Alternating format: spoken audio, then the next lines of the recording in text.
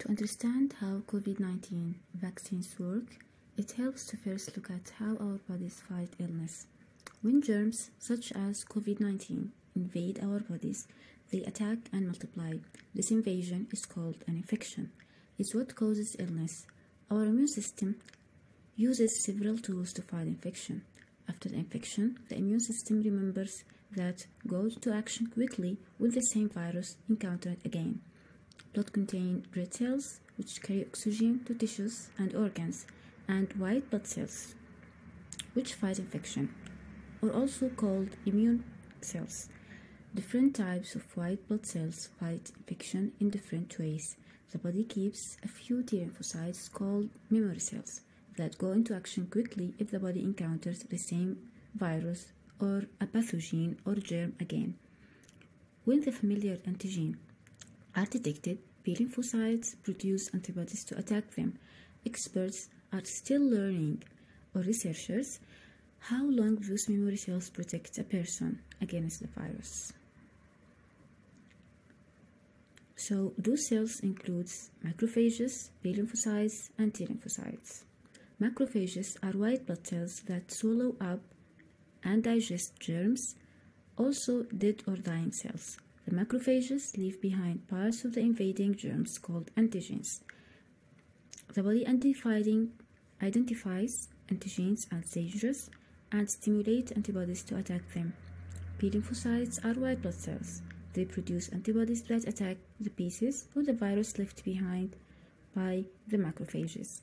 T lymphocytes are another type of defensive white blood cells. They attack cells in the body that have already been infected. The first time a person is infected with the virus, it takes several days or weeks for their body to make and use all the germ-fighting tools needed to get over the infection. After the infection, the person's immune system remembers what learned about how to protect the body against that disease. This is how our immune system works. So how COVID-19 vaccines work? COVID-19 vaccines help the body to develop immunity to the virus without having to get the illness. Different types of vaccines work in different ways to offer protection.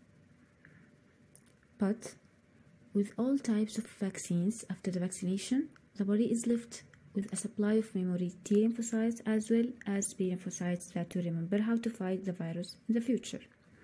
It typically takes about a few weeks after the vaccination for the body to produce T lymphocytes and B lymphocytes. Therefore, it's possible that the person could be infected with COVID-19 just before or after vaccination and then get sick because the vaccine did not have enough time to reduce infection, not because the vaccine is useless, as some people may say. So the type of vaccines available now, currently there are many types of COVID-19 vaccines that are authorized and recommended or undergoing a large scale or phase 3 clinical trials in the United States and other countries. Below are description of how each type of vaccine promotes our body to recognize and protect us from the virus that causes COVID-19. And remember that none of those will give you the disease, how they are protecting you from disease. Some people may, as I mentioned before, some people thinking that the vaccine itself makes the person or causes the infection with COVID-19. However, they may have getting the infection from anywhere just before the vaccine do this work. So we have mRNA vaccines, protein subunit vaccines, and vector vaccine. These types are how those vaccines were generated. So mRNA vaccines contain materials from the virus that gives our cells instructions for how to make a harmless protein that's unique to the virus, that our immune system is able to recognize it. After our cells make copies of this protein, they destroy the genetic material from the vaccine.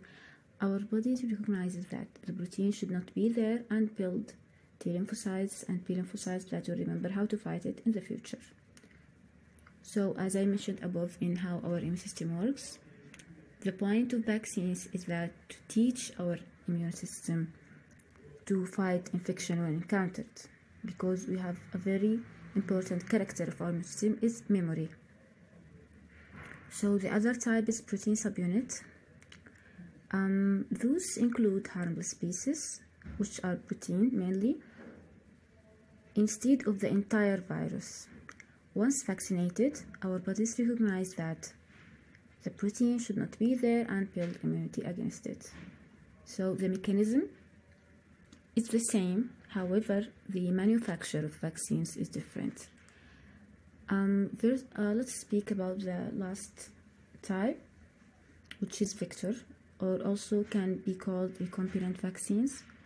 Those contain modified version or a different virus than the one that causes COVID-19. Inside the shell of the modified virus, there is a material from the virus that causes COVID-19. So it is called a vector, a shell of other virus such as adenovirus, and an important antigenic that from COVID-19 that our immune system is recognizable by it. So those genetic materials gives our cells instruction to make proteins unique to the virus, and the same process is going again. Our body will identify those proteins or antigens are foreign and make immunity. It's important to mention that the process of building immunity can cause some symptoms such as fever, tiredness, and so on. Those symptoms are signs that our body is building immunity. So some COVID-19 vaccines require more than one shot, sometimes just one shot. So to be fully vaccinated, sometimes you need more than one shot. If you get a COVID-19 vaccine that requires 2 shots, you are considered fully vaccinated 2 weeks after your second shot, not from your first shot. This is important.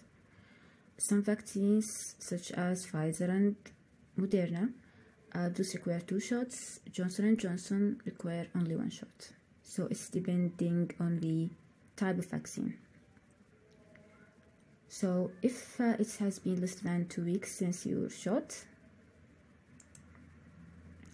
or if you are still needs to get your second shot, or you are not fully protected, you have to keep taking all the prevention steps until you are fully vaccinated. As I mentioned, 2 weeks after the final or the second shot.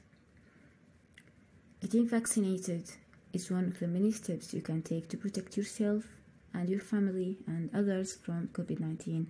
Protection from COVID-19 is critically important because for some people, COVID-19 can be very severe and may cause a severe illness or even death. Stopping a pandemic requires all the tools available. Vaccines work with your immune system, so your body will be able to fight the virus if you are exposed to it. After you get vaccinated, you may able to start doing your normal life and things that you stopped doing after the pandemic. However, the researchers are still learning how current vaccines will affect the spread of COVID-19. So you should still keep taking precautions in public places because you don't know that who's vaccinated and who's not, and there's some people who are not vaccinated, so you have to be careful and take the vaccine.